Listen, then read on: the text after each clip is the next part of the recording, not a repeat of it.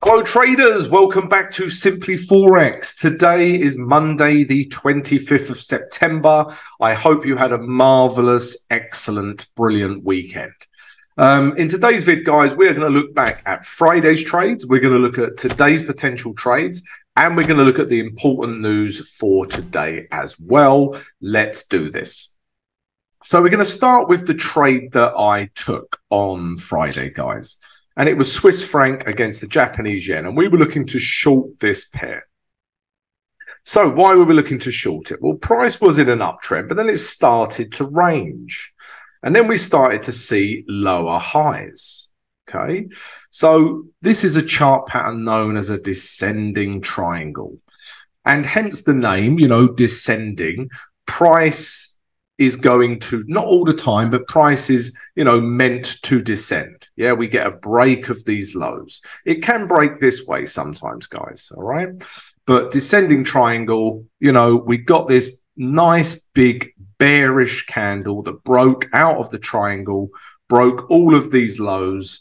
Yeah, so we were just looking to take price back down to here. And just basically the next area of support, guys. So yeah, we were looking to short it, guys. If we drop down to let's drop down to the H4 first of all, guys. So we've got this gray zone in here. Yeah, and you can see this is the last daily low, and we get a reaction at the last daily low. Okay, so I started getting into this trade quite aggressively here. If we drop down to the H1 now, yeah, I started entering on this candle here. Yeah. Not super bearish, but I'm going to build this trade, all right? So I actually entered in here, and my stop's up here, guys, all right? So it's a very large stop, but I'm going to build in, scale into this trade with a view to taking price, back down to that blue line, that higher time frame target. And guys, I'm going to show you... yeah, I'm going to put this in a video and the VIP Discord channel, guys. I'm going to put how I build this trade in the VIP Discord. So if you'd like to receive this, guys, come join the VIP Discord. I'm going to put that in there. But that's my trade. Yeah, I entered here. My stop's here. Yeah, and I'm looking to take price lower. I will take some profit here, guys. Yeah, and then let some profit run. But yeah, there was a few... candles that told us sellers are in control. I entered on this one, but there were more bearish candles. I mean, this was quite bearish. This one was quite bearish. But you can see there's formed a low here, guys. What I'd really like to see is a candle that breaks this, these H1 lows. And then you can see on H1, we're starting to see lower highs. And then we're seeing lower lows if this happens. Yeah, and that's a breakdown in structure, and that will give us the confidence for price to carry on.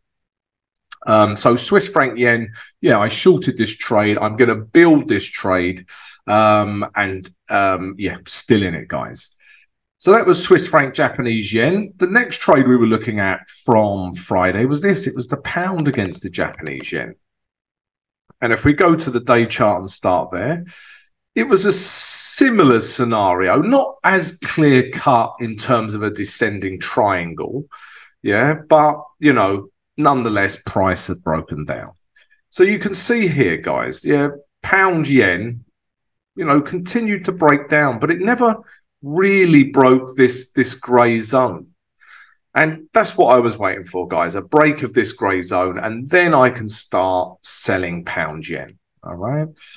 There were clues, guys. When you start to get lower highs, yeah, there's obviously a clue that, structurally prices coming down, sellers are in control, but I'm just waiting for the break of the lows to confirm that it is in a downtrend. And that's what we get with this candle here. And like Swiss franc Japanese yen, guys, just looking for a retrace to take price lower. If we drop down to the H4 now, this was quite, yeah, I mean, I didn't trade this because I was already in Swiss franc Japanese yen. And yeah, I don't want to be in two yen pairs. I'm basically doubling my risk if I do.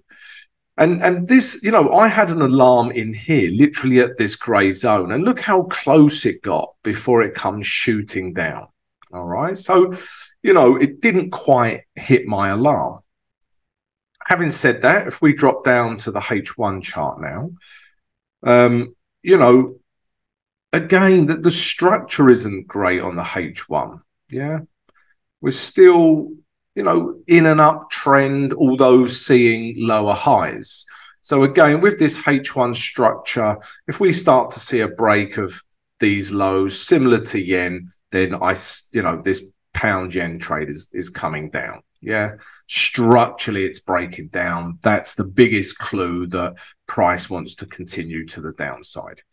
But yeah, again, there was a couple of candles. This candle would have been good. Yeah, but it just didn't quite reach our grey zone, guys. And then this grey zone held and didn't break. So, you know, pound yen wasn't easy to trade on Friday. But maybe you got into it, guys. And if you did, let us know. We would love to hear from you and your trade ideas, how you traded it. And you can leave all this information in the free Discord channel.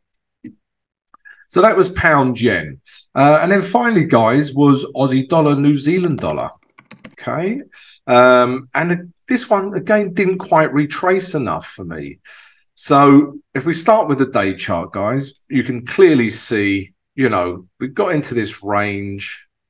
Yeah. And then as soon as price broke these lows in here, and even this low here with this big bearish candle, the idea was just to take it back down to this grey zone.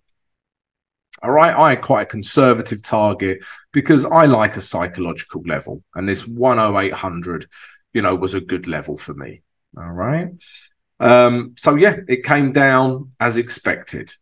But if we go to the H1 now, you know, I was looking for a retrace back to these H1 highs. I wanted price just to come back into here, test this level. Yeah, and then we get a bearish reaction and then we come lower.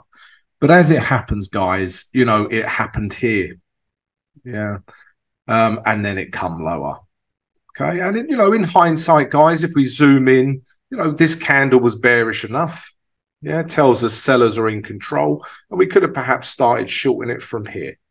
But like I say, guys, I was looking for price to come to here.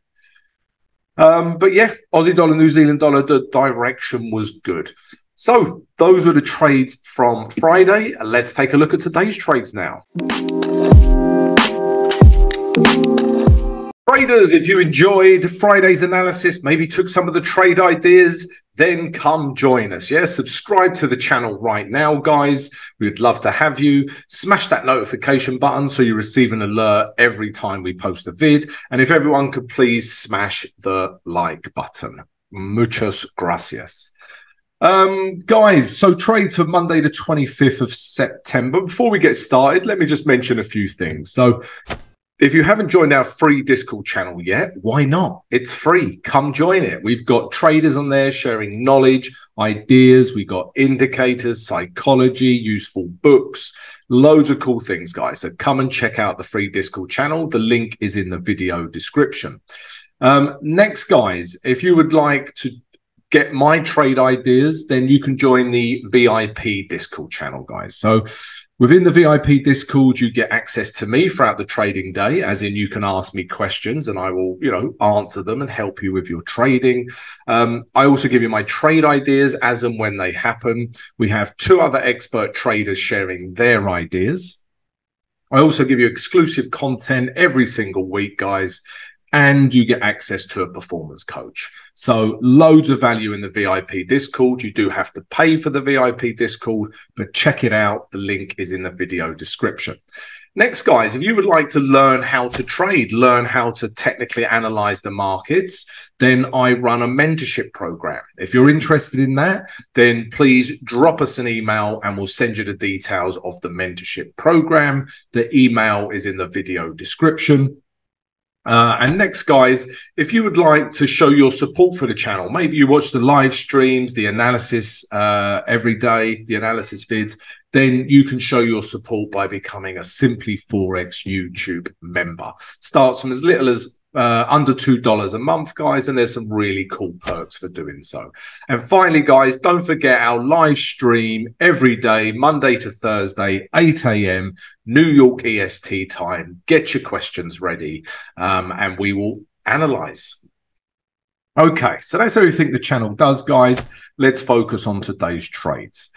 So these are not trade ideas that I'm going to start with because, excuse me, guys, a little bit of a Barry White style voice this morning. So yeah, these will be against trend trades. And, you know, but I just wanted to show you what I'm looking at. I really like the level of a lot of the euro pairs right now. Yeah, so this would suggest we might see a bit of a euro strength over the next week or coming weeks.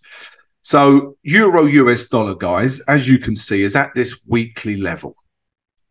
And it's holding on to it, yeah? We got a doji type candle last week. And if we drop down to the day chart, you can see, you know, this level is holding, yeah? We're in a downtrend, but we're not getting lower lows. All right, so this is holding. So it's at a really interesting weekly level for me. I cannot buy it because, as you can see, we're in a daily downtrend. But if we start breaking this level here, you know, then euro US dollar could be potentially a very good buy. But I will need to wait for that daily break. If you were super aggressive, you could start buying it now. But yeah, I'm not. I need to be with daily trend. And this is, you know, this is also shown in a few other pairs. So if we look at, what else was I looking at? Yeah, Euro Aussie dollar, guys. This weekly level. Yeah, look at that. It's really nice level. Yeah, if we come up here, we're clearly in an uptrend. We're back at a level of support and the moving average 20. You know, price is not breaking these lows, and we're starting to see sellers slow down. Yeah, and we're seeing some wicks here. Again, if we look at the day chart, yeah, you can see, again, we're in a downtrend, but we're not breaking these lows. Yeah, these lows are holding.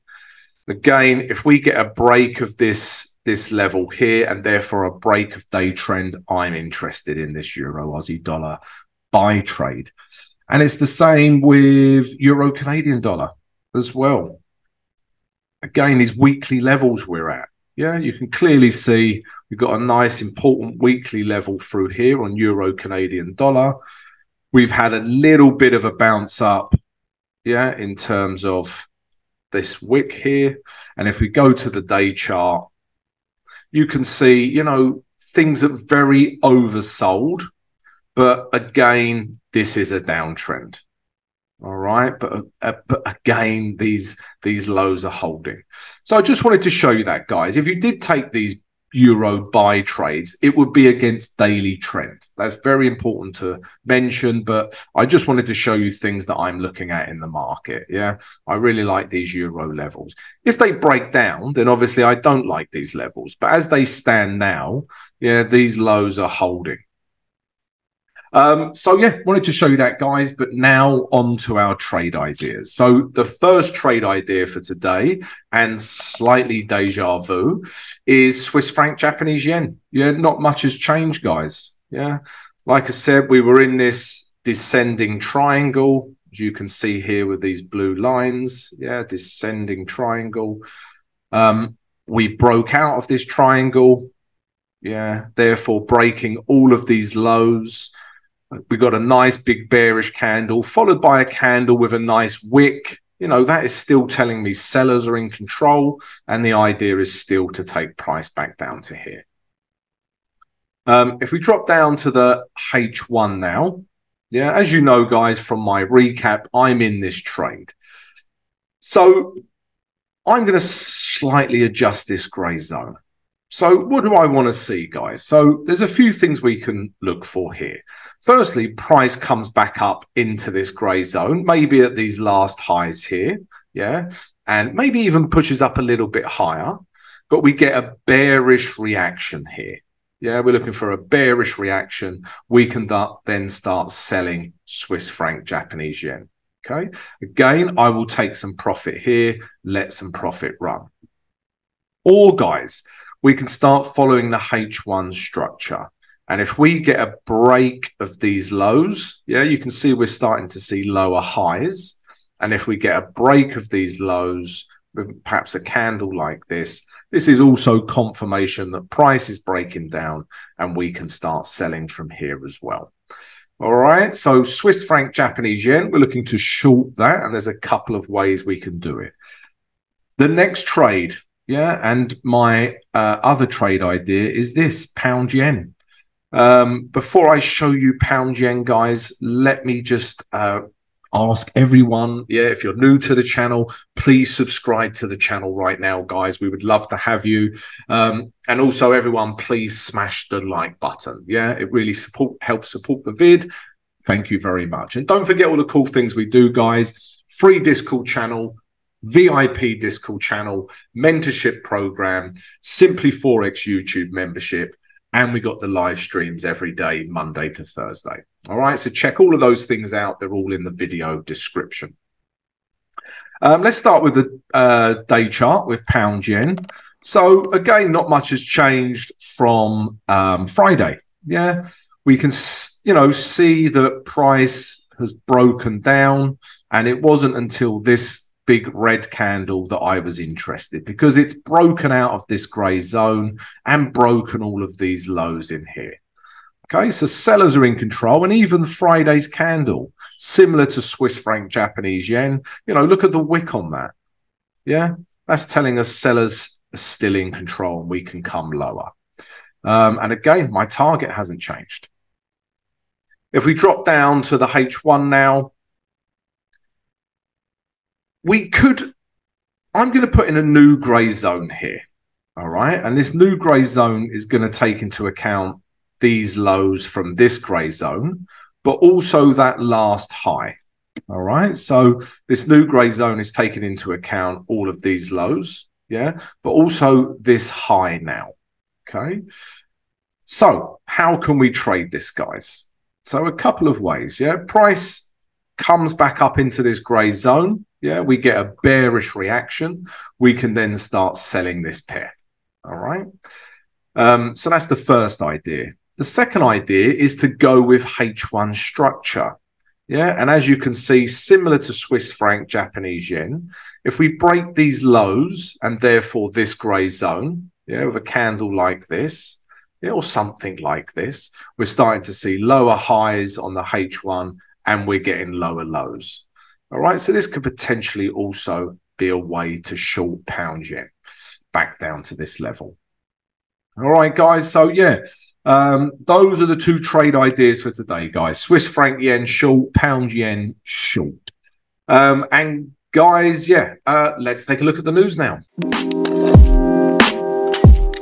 So news for Monday, the 25th of September, guys.